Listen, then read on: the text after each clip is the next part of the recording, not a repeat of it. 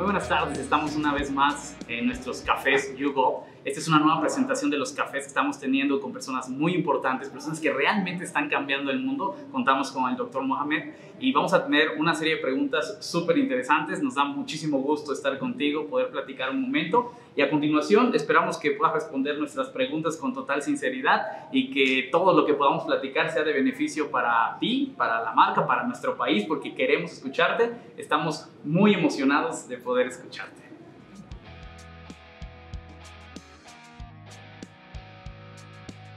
Well, I think 5G will impact everything. Will impact the life of the people. It will impact how people, even at home, use broadband, and it will even impact industries and impact enterprise business productivity. But at the end of the day, what's more important about 5G is that it will impact the whole country economy, and it will change the overall leadership map globally by elevating the country economy and the ICT leadership position.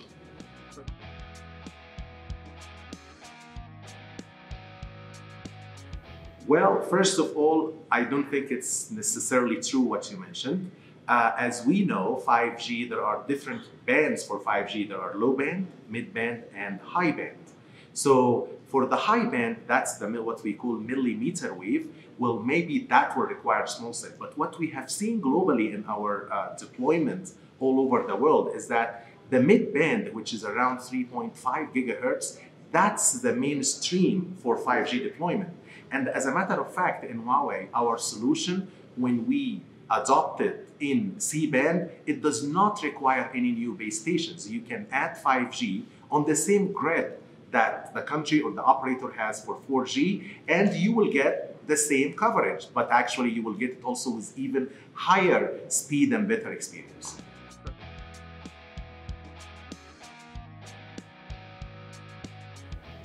Well, of course, when you have 5G, the usage of the data will be enhanced. And if one cell site is using 5G, the volume of the traffic will be more. So you need to carry the traffic by fiber connectivity from the site. So if you want to add 5G to an existing 4G base stations, I believe you will have to have better transport in order to carry this kind of traffic to the backhaul.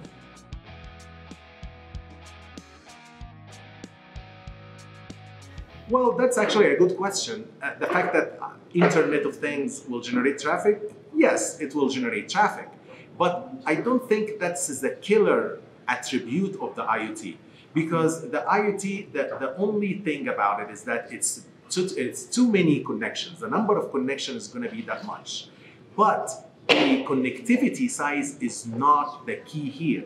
The key for IoT is how to build a digital platform that can allow different verticals to come in and put apps on top of that, and how to operate and how to control it and how to manage it. So those are the things that the IoT will contribute in the 5G era and even in the 4G era.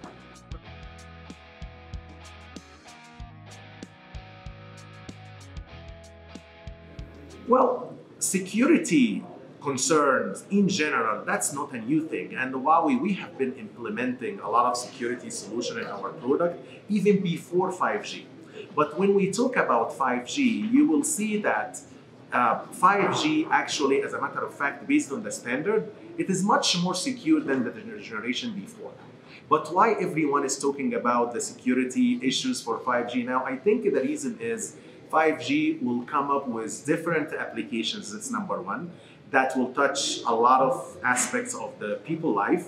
And number two, it has different new technology and it has different wide scope of devices. So that's why I believe it's a valid concern that there will be, that the bad guys will find new ways to come to the network.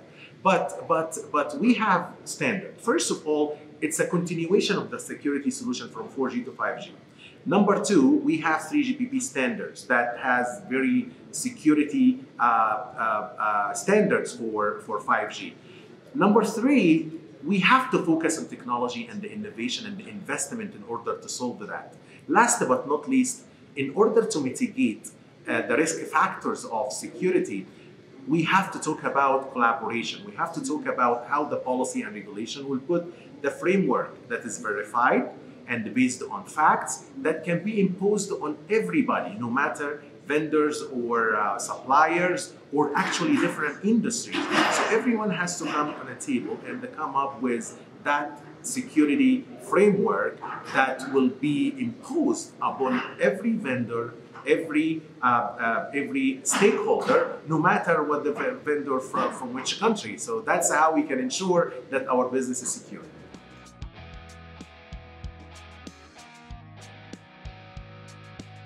Well, as I said, if everyone will benefit from 5G, and as a matter of fact, we're entering a new decade, right? 2020. I think in that new decade, each government should look at their ICT leadership goal, and to put that ICT leadership goal, it's like an equation. ICT leadership goal is a function of so many things, and the country need to look at those so many things, no matter whether it's a spectrum, no matter whether it's a taxation, subsidy, extending fiber, MBN policy. All of those are variables that will lead to the ICT leadership position. So this is how the country will benefit from 5G and from other technology by deploying them as quickly as it can, and also by choosing the application and the industries and the areas that will benefit the people the most. So this is how the government should think about the attractive decade that we have that's marked by innovation and different technology.